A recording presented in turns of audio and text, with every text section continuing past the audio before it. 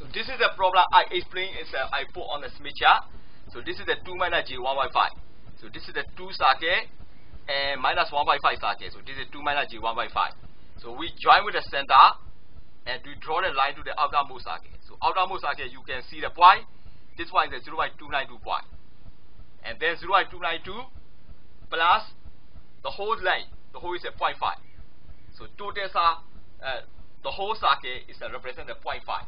So in problem given the 4.3. So this is the 4.3 divided by 0.5 plus 0.292. We can find the wavelength.